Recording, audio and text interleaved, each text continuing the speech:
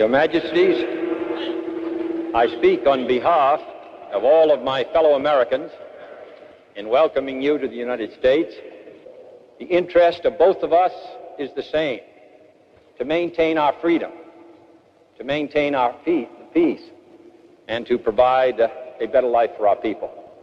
That is the purpose of your visit, Your Majesty, as to how we can jointly concert that effort. Mr. President, it's a most pleasant opportunity for the Empress and myself to be able, thanks to your very kind invitation, to visit your great and beautiful country. Today, the name of America has a magic meaning for the most distant communities of the world. I bring with me the heartfelt greetings of my countrymen to your people, with the expression of their sincerest feelings of friendship.